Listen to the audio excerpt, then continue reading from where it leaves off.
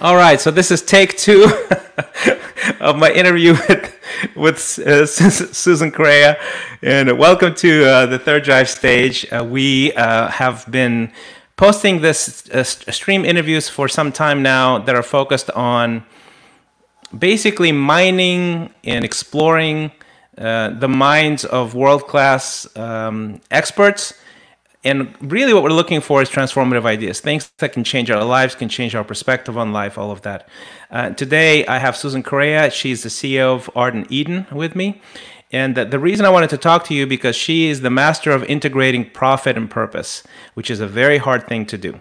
Before I start talking to Susan, let me show you something, but I'll introduce her first.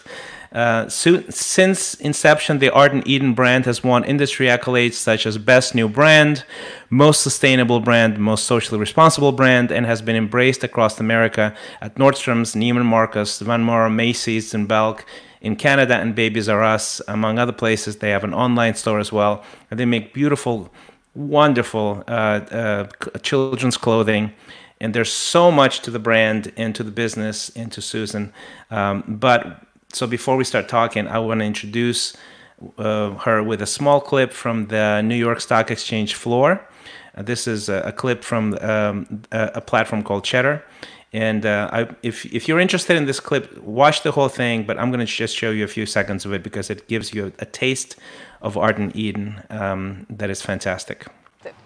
Do you see the need for systemic changes to encourage other businesses to also go the route of sustainability? Because without a doubt, keeping in mind their profits is largely probably one of the reasons that they avoid it. What needs to change in the overall model to encourage more people to follow the route that you have?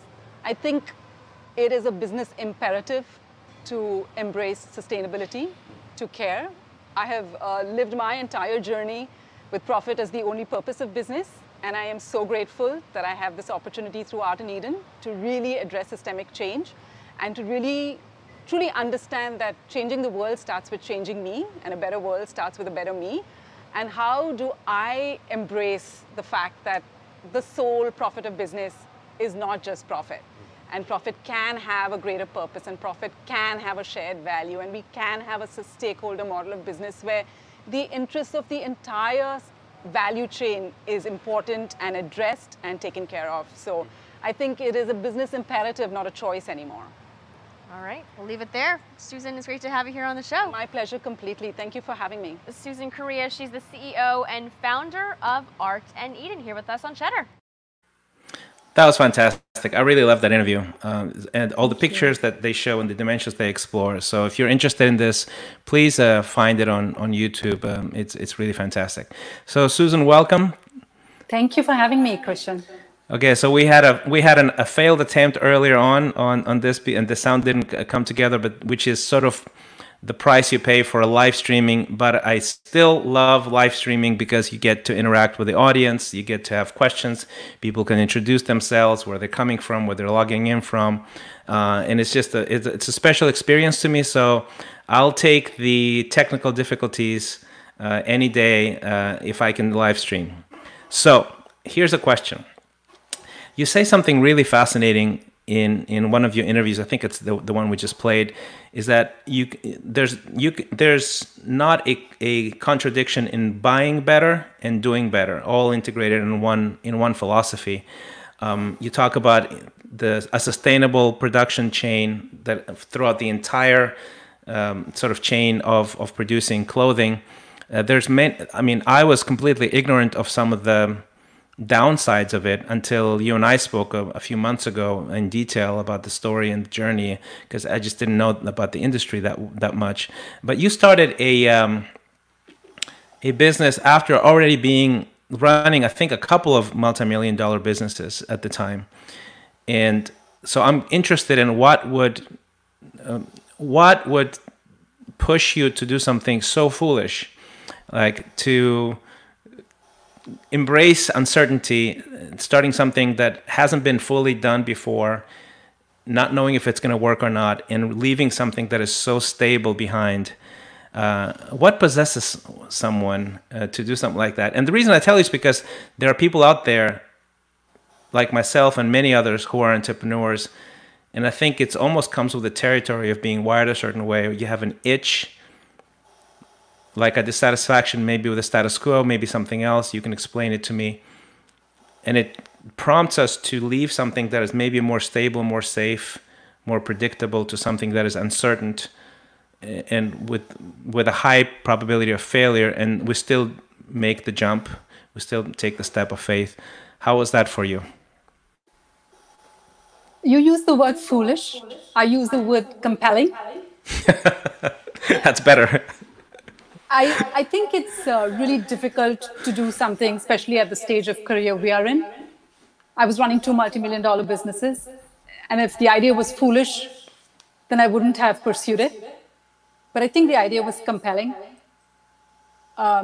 Compelling enough for me to exit 2 multi-million-dollar businesses as the sole breadwinner of my family and embark on this new way forward for business to align profit and purpose. I would rather try and fail than fail to try. I think, yeah. Well, when I meant foolish, obviously I was joking because I was talking about myself. I've done it a few times. And because I'm talking to an audience, sort of encouraging people to think boldly and to find ideas that basically that are compelling. Exactly what you said. So what is the spark? What was the in filmmaking and storytelling, we call that the inciting incident. There's always something, you're thinking about it, you're itching for it, and there's barriers. What was the inciting incident? Was it a conversation? Was it sort of a process? What changed? What basically said, I'm going on this adventure? I don't know whether you know the story of the Chinese bamboo tree, but if you plant it as a little sapling, for 4 years you see nothing. And in the 5th year you see a sprout, and in 6 months it becomes 90 feet tall. I think my journey was like that. I was on this pursuit of profit, but all the while surrounded by people that did incredible work with impact. But I had neatly compartmentalized my personal and professional life and thought that they were siloed and very different. But I can't say that I was not impacted by the lives I saw of people that I knew very closely that were other-centered, the true authenticity of their joy. So I think somewhere deep down, the seeds were planted to be able to engage in a life of purpose. But it was a journey that I thought I would embark on post-retirement. It was August 18th, 2014, when I was on a trip to India, to the Hope Foundation School. Christian, it's echoing a lot, I think. Should I go on? No, I can hear you quite well, actually. Okay, great. So it was a trip to the Hope Foundation School, and I was there to make a difference in the life of those children. I was reading a very powerful book. It was Seth Godin's Linchpin. The book spoke about a whole new way to do business. It spoke about the journey of an artist and a journey of art. And I think it was the catalyst that took my past experiences, that took the experience at Hope Foundation and just created something that was so beautiful, which is Art in Eden. I love that you mentioned Seth Godin because he's the man. And, I read Linchpin. I've reread Linchpin several times. It's definitely one of those influential books for me. Yes. So tell me about, I think you told me in a little bit more detail, this Hope Foundation trigger. What happened there, more specifically? I think for the first time in my life, there was a difference in the way I experienced impact. You give your checks, you're tired, you do the regular stuff, but I had never touched impact at such a close level. I went in really fired up to make a difference to the life of those kids. I came home that evening completely transformed. The kids had changed my life. I think for the first time I experienced it at such a, to hear somebody else's dreams, to see that you could be part in making those dreams a reality, to see how little it really took to make somebody else's dream a reality, and how so overjoyed those kids were by virtue of having the experience to have had us there and sponsored the meals. It was like an experience I've never felt before. For the first time, I recognized the power of business to make a difference in the life of children across the world. And in some strange way, I recognized the fact that I was that kid once upon a time, way back when my own journey had begun. So there was a confluence of many different, very strong events and experiences that triggered a whole desire to embark on this new way forward for business. So you and I share sort of a very strange similarity. You've shared with me, and I thought, wow, this is very rare that I talk to someone who struggles with similar things. And what you've shared to me is that you, as a faithful Christian, as a devoted Christian, you for the longest time had in your mind it was like commerce and Christianity don't go together. It seems to, and I had very similar feelings, and it wasn't really about Christianity. It was per se for me. It was slightly different in the sense that I very subconsciously, although I was an entrepreneur, felt that commerce, it was almost like a secondary, non-central part of life, and maybe an inferior part of life that I should be slightly ashamed of or something like that. And I really struggled because obviously I started several companies. I had this entrepreneurial way of thinking, and it was almost in my bones.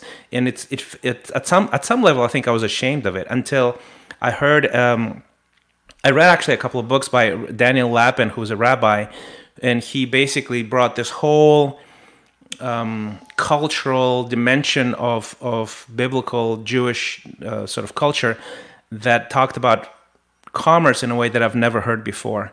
And you had some sort of, I think, shift that is similar, but you had the same struggle. Can you tell me a little bit about the struggle and how that affected you, and how did you overcome it and change the way you view things? Good question. So I fundamentally thought that commerce and Christianity were incompatible. Business to me was very easy and simple to understand. Its logic was very direct. You had to be first, you had to be fast, you had to be sure, you had to be strong. You led from the top, you played to win, the winner took it all.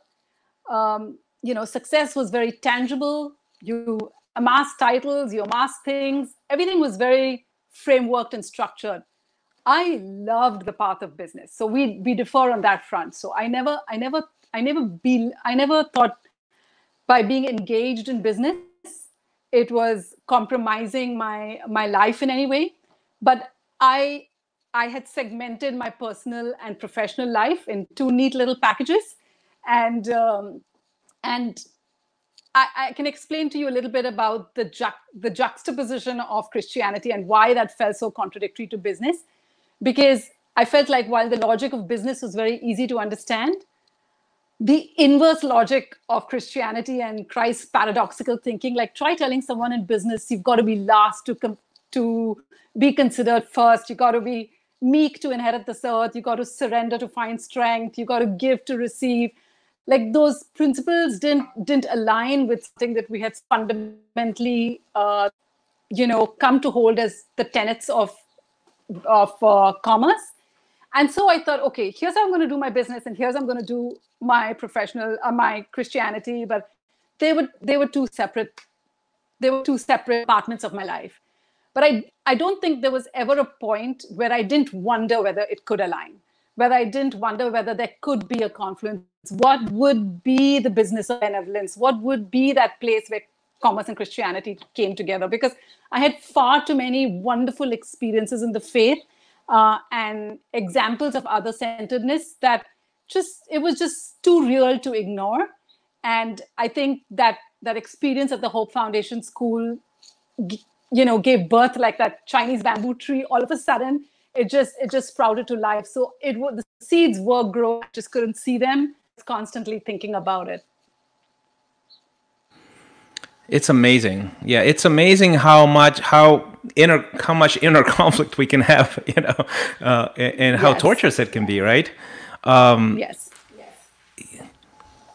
How did you reconcile sort of this idea of the exchange of money for a service as opposed to, let's say, ministry and serving others? I mean, I have an answer in my mind. I just want to compare notes, you know? So I've watched the journey of raising money for the poor from a church perspective. My brother was a very important part of Hope Worldwide in India. And I saw the many challenges faced in raising funds to do good work. I think what happened at the Hope Foundation School was a realization that there was a non-dependence on another institution to make the difference that we wanted to see in the world. If I generated a profit-driven business, I could do well and do good at the same time without depending on anybody else's benevolence. And I think that magic happened in that moment when I realized, because I don't need anybody else's help really to do this. We can do this within the framework of our business. I don't have to, you know. So no guilt and just a sense of immense strength to see that it was within the stretch of my own ability to make change happen. It was very similar for me. I think I realized that, you know, if we build businesses and the business is kingdom-minded, it's a kingdom business, it is to glorify God and to serve people, there's an alignment there that happens, right? And you're right. I think generating revenue that can be channeled to serve the poor, to equip others, it was just a transformative thing for me. One of the things that again, Daniel Lapin in his book, I think I didn't mention what the book title was. It was 2 books actually. It was Thou Shalt Prosper, and there's another book called Business Secrets from the Bible, something like that. And he said something profound that for some reason for me there's like a switch, sort of something switched in my mind, and it was if somebody gives you money for something you did, they value what you gave them more than they value their money. Otherwise, they wouldn't give you their money, right? And it's basically what he says is he says, look, money is commerce, and money specifically is a way that God incentivizes us to serve His other children, and it was just profoundly. Am I breaking up a little bit in your headset? Yeah, you're breaking up. It's okay. So let me ask you a question. Can you tell me about mentors you've had who have influenced the way you think and shaped the way you are right now?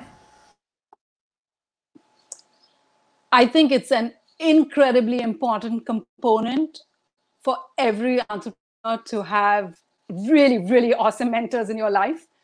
You have to brace yourself for a very tough journey. Entrepreneurship was never promised to be easy. Anything worth living doesn't come easy. And it's not a journey you can undertake on your own. So I have surrounded myself with people that have really called me higher. On a personal level, my husband's my best friend. He's an avid reader and has helped me to grow and develop as a person in learning and growing, and just been always there as a sounding board when I needed him. My brother Ian has really exemplified a life of impact and helped me to see that it's in giving that we really receive. Throughout my entire journey in the US, a gentleman and now my partner in the business, Mr. Om Batija, is a man of just incredible integrity and character. I've had the really good fortune to walk in his shadow for the last 14 years here in the States. I had a great CFO with one of our investing companies back in India that was my 9 a.m. buddy every morning, would just explain and help me understand and navigate all the financials of business and fundraising, etc., a terrain that was new to me. And the really recent past, over the last 2 years, through really divine intervention, I got a chance to have a conversation with the global president of Ralph Lauren, who's now retired. And after he heard the Art and Eden story and my desire to make a difference, embarked on this journey with us and helped bring on an entire team that helped us to, navigate North America. And he also brought on another colleague of his, Matthew Youngs, who's been just like an immense and stoic support to me over the last year. So just a ton of really, really good people. I can go on forever, but these are the people in the recent past that have really stood out and helped nurture this journey. And you can go fast alone, but if you want to go far, you got to go with people. And it's really important that someone's there to share your joys and be there when you need to, when you're struggling. So it's great to have a core inner circle. I totally agree, and I love that you have this such a range. You have your husband, you have your brother Ian, who Yes. actually I know him as well. He's an amazing guy, and but also on a professional side. I mean, the fact that you attracted former presidents of Ralph Lauren, like these are big brands that are iconic, and with your vision, Yes. you were able to get their attention and even their time, which to me that's just speaks tons about the value that you bring and the vision that you have as a business leader. Can I ask you? Can I shift a little bit up and talk a little bit about more recent events? Everybody knows that COVID-19 had hit particularly hard the retail business, tourist business, but retail business, which is a major part of what you do. And you are, it's one of those things when you're starting a company, it takes years and years and years to build it into something fairly stable. So you're still in growth mode. How did you navigate? How did you survive? How did you pivot? How did you kept your joy and your vision intact? And how did your company fare through the COVID-19 tests? Very early on in my life, I made a commitment to live my life by joy. So I choose joy in every situation. I look at a problem or an adversity as an opportunity of equal strength. And I think this perspective, this attitude has really helped me stay calm and find resourcefulness when resources are missing. So just the week of pandemic, every single major retailer sent every single notes of order cancellation, which means we're not touching any more goods, we're not paying any money, everything is just standstill. How do you even process that when most of your business is retail? It's just terrible.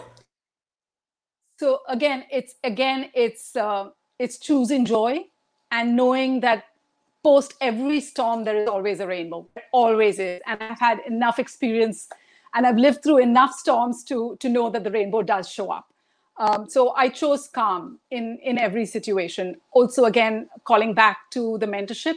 I mean, Om and George and Matthew were just such amazing and stoic sources of strength to me that I knew with a great team and my own team as well, I knew we would be able to I had the confidence that we would have a better outcome than when we started. So long story short, 2 months down, post-pandemic, all orders are taken in. All terms have come back to normal. I'm not stuck with one unit in inventory. And pre-pandemic, if you had told me that I could build a digital business with a 24-year-old kid out of college who had never touched a website or knew the back end of a website before, who had no Photoshop experience, which is critical to our business, who I gave a task. I said, I need to figure out how we can scale digitally. And I can tell you in 2 months, we've had the best 2 months of our entire journey. The kid is Seth Mitchell. He's Dave Mitchell's son. I think the power of purpose that drives us and what we're doing is so strong that it overcomes lack of skill sets. It overcomes a lack of knowledge. We just find such resourceful ways to build.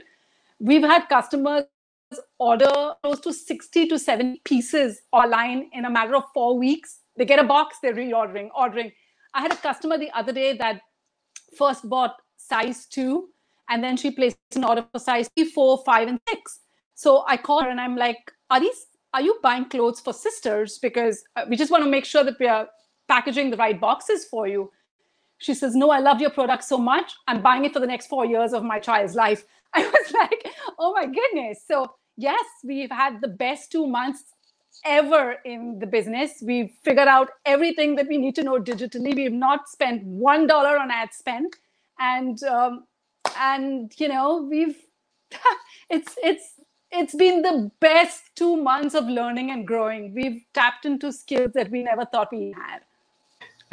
Truly, adversity basically squeezes you enough so that you can find new muscles and new vision. It's unbelievable. I mean, it's even hard to process for me, like somebody who does retail, how you were able to quickly adapt. And I really credit your vision and your faith and your heart, your choice. This is a mindset to choose joy. It's a choice to choose joy. And because any other person who's really invested all of his life, his future in this, would be freaking out and losing it and being paralyzed by fear or uncertainty, but you have been mobilized instead of being paralyzed. That's absolutely remarkable to me. I think you cannot change circumstances. I couldn't impact how the pandemic hit, but I could choose how I chose to respond to it, and I chose to steer my ship. Wow, that is absolutely remarkable. You know, so this actually leads me to my next question, because I think that way, and I think other people respond to, let's say, to me, if they're a little bit behind on the journey or way behind on the journey. They hear, let's say, my story of my company or my business or my, you know, sort of endeavors of other kinds.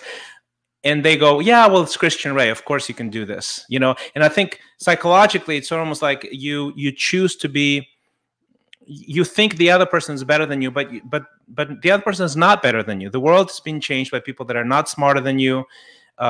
It's just a mindset. And I think people look at you, and there are entrepreneurs out there who are either thinking about starting a business and starting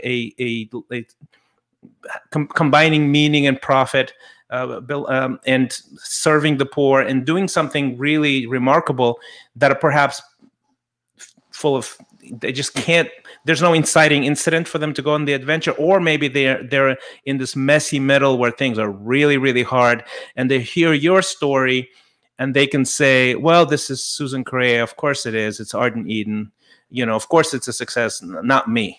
What would you say to people who have the fire burning in their hearts, the vision, the desire to do something new, and they just either are paralyzed with uncertainty or they can't even make the first step? What would you say to them? I think entrepreneurship is a journey for the brave. So if you think it's going to be smooth sailing, then maybe you're not cut out. Everyone's not cut out to be an entrepreneur. So you shouldn't force fit that journey. Right. You know, some people will flourish 9-to-5 jobs. Some will flourish being a minister in a church. Some people will flourish doing non-profit work. So everyone's cut out to be differently. You can't be someone else. I always take the analogy of a flower. It shows up every day. It looks beautiful, and it has no idea of that it's competing with someone else. It just shows up to do its best work. So you've got to have a compelling enough reason to be able to take this journey. A journey of an entrepreneurship normally is about 7 to 10 years. You've got to be not just passionate about that idea, you've got to be obsessed about that idea. You're going to be living, breathing, eating, sleeping that idea. That's going to be your buddy for 7 to 10 years. And there is no plan B. So if that's not for you, then don't do it, because everyone can't do it.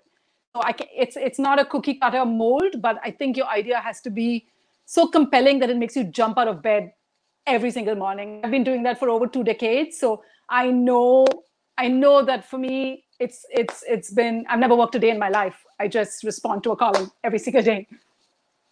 Can you tell me, that's fantastic, by the way. I agree. I mean, if you want to start something new, whether it's a new nonprofit, a new church, or a new business, a new family, you are pre-wiring your life for a certain amount of suffering. And the idea is really, is this thing that you want to build valuable enough to go through the pain or not, you know? And I think you're right about that. Like, not everybody should do this, but if you are born to do it, if the idea is compelling enough, maybe you can surround yourselves with people who can serve you during the journey a little bit better because they've been through it. They're a little bit ahead of you in the journey.